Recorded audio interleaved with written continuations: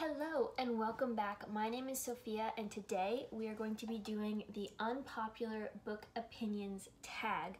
I saw Murphy Napier do this, love her, and it looks really fun, so I thought I would give it a shot. I will link her video down below, the questions, and the creator, so you can click on it if you want. In general, I think that I agree with the masses. Except for the mass. Sarah, get it? I think I agree with the general population when it comes to books. Whenever I like a book, it's typically over 4 stars on Goodreads, and then when I don't, it's under. So let's see, let's dive into the questions. Question 1 is a popular book series that you did not like. So I've mentioned Throne of Glass, and I mentioned A Court of Thorns and Roses by Sarah J. Maas, so I'm not going to go into those. But the Heroes of Olympus series, which is the spin-off of Percy Jackson and the Lightning Thief, I could not get into. I didn't like Jason, one of the main characters, because he had no personality. Piper was so annoying. Leo, absolute king, no hate towards him. He was the only reason that I got through the first book, and partway through the second book that I then DNF'd. But just the Roman camp was not as interesting as Camp Half-Blood. Percy wasn't in any of it, and the book was so long. So yeah, probably not going to ever pick up any Rick Riordan series again because they're all spin-offs of Percy Jackson, and that's just the Heroes of Olympus series is so key to the rest of the spin-offs, which is quite sad. But yeah, book series didn't like, couldn't get into. A popular book series that everyone else hates but you love. I feel like they're mostly my childhood favorites, so 39 Clues, those were huge at my middle school. I think I read the 11 books of the main series, and then 4 books of one spin-off and 1 book of another spin-off. So I've in total read about 16 of these books. I love the adventures between Dan and Amy. I think Amy was 14 and Dan was 11, and I was around Dan's age when I was reading it, so I really looked up to Amy and I wanted to be Amy. And Amy reminded me of one of my really good friends who was very responsible. Her name is Maya. Love you, Maya. But yeah, so I wanted to be Amy. So I really enjoyed the series, and I liked the mystery and trying to find all of the 39 clues. Yeah, I enjoyed it, and I don't know why people don't like it. I guess, yeah, I don't understand. I think you really have to be a middle schooler to enjoy it, to relate to these characters, because everybody in the series is kids, basically. And then the adults are kind of like mentor figures along the way. Another series was Eragon. Again, I read it when I was really young. I think I read Eragon when I was in elementary school. So it was one of the first fantasy series that I've ever touched. So I didn't know any of the common tropes that you see. So for me, it was all the first time of experiencing every single trope. And that's basically what Eragon is. It's a bunch of fantasy tropes rolled into one book. There was a blue dragon. Blue, clearly, still my favorite color. So yeah, I really liked Eragon.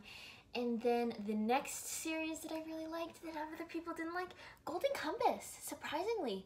I had them on cassette tapes. Like I had a little cassette tape player that I would put in after when I got home from school, and I'd eat my little snack and play the cassette tape of Golden Compass. I was obsessed with Philip Pullman's writing. I think Lyra had, what was it called? It was like a Damon, something like that, named Pan. And instead of describing every event or any setting that you had, she had conversations with Pan to explain what was going on and what everything looked like, that just really kept the story moving. And I just love Pullman's writing. It was so elegant, and any writing assignment that I had early on in middle school, I would listen to that series, and then my writing would just be beautiful because his writing is beautiful. I love it. I think it's a trilogy, and I've listened to that trilogy countless times. I think the other 2 books in the series have gotten better ratings than Golden Compass. Golden Compass was judged pretty harshly, and I'm surprised by that. A love triangle where the main character ended up with the person you did not want them to end up with. Warn people for spoilers. I don't remember a lot of the books that have love triangles in. I just didn't really enjoy and have kind of forgotten about, so I can't think of any that I didn't really like. yeah, I just don't really read that many. I guess I haven't read the book. I've seen the movie. Jacob, I'm Team Jacob from Twilight. I mean, Taylor Lautner. How could you not be Team Taylor Lautner? Okay. A popular book genre that you hardly reach for.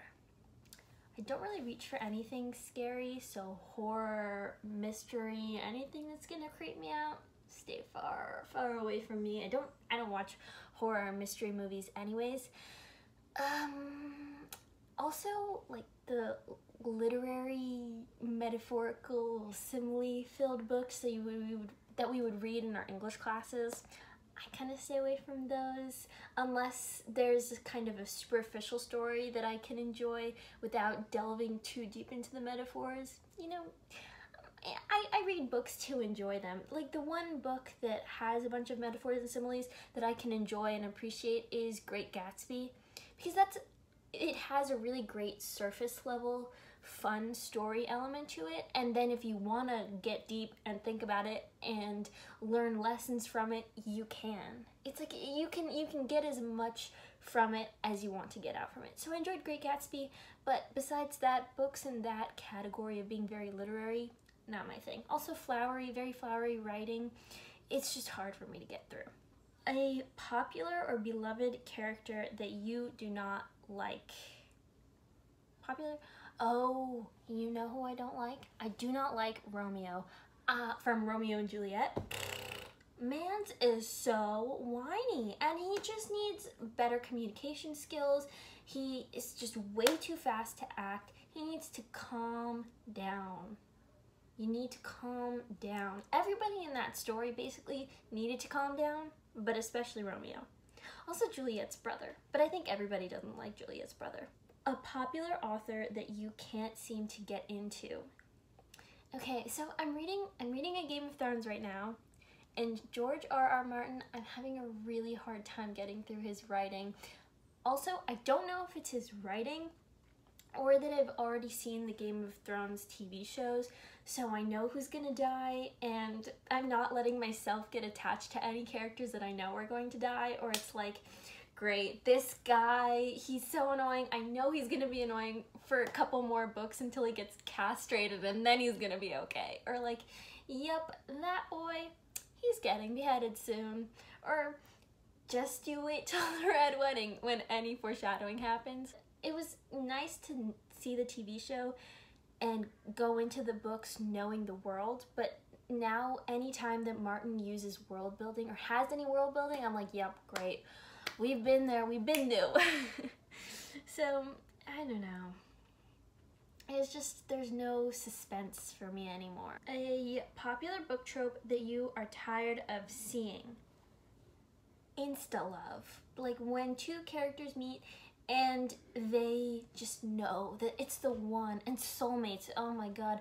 Because I don't have time to actually care about the characters individually and then care about their relationship and really see how much they care for each other through I just love myself a good slow burn. That's why I really appreciate friends to lovers, because they understand one another's personalities, but also enemies to lovers, because they start off not liking each other and then they have to grow into becoming friends and actually enjoying each other for their own personalities.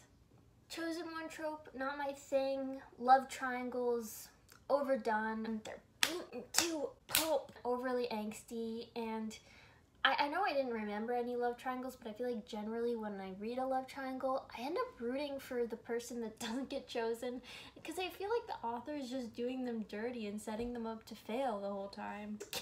I haven't read a good, fresh love triangle for a while. A popular book series that you have no interest in reading.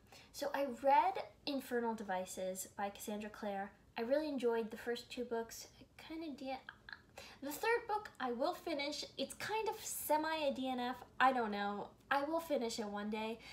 But I have no interest in reading The Mortal Instruments, which is her original Shadowhunter series. And that's just because Clary is 15. And I just feel so strange reading about a 15-year-old and her love life. And it just feels very young. I think I started Infernal Devices, which has like 16, 17-year-old main characters when I was closer to that age, so I felt more comfortable reading about that. But I sound like I'm very old, but I'm 20. I just want to read books where people are closer to my age or slightly older. So yeah, the whole Shadowhunter realm, I don't think I'm gonna go back to it just because I feel like it's a bit too young for me to read about now. Also, okay, Outlander, I'm going to finish the first book. It's like a semi-DNF, but I will one day finish reading it. I just don't think that I'm going to finish the series because, man, those books are thick. They are thick with 3 C's on them, and I just can't do that to myself.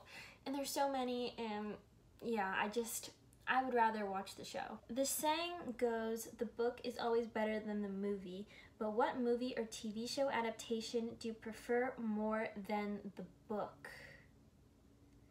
Okay. This one I think might be a bit controversial, but Order of the Phoenix, which is the 5th book in the Harry Potter series, I could not get through reading it. It was just so depressing to me. It was so dark, depressing, I wasn't enjoying it. And then I saw the movie, and I thought the movie did a really good job of kind of glossing through a lot of the really heavy and depressing things. And then there was that really cool maze of skulls, and I don't remember what it was, but I thought that the movie did a really good job, and it was really enjoyable. And I never ended up finishing the 5th book, and I moved on to the 6th book with having the movie knowledge from it. And I was cool with that. I hope you were cool with that. Those were my unpopular opinions. If you enjoyed this video, please give it a thumbs up, hit the subscribe button, and I will see you in my next video.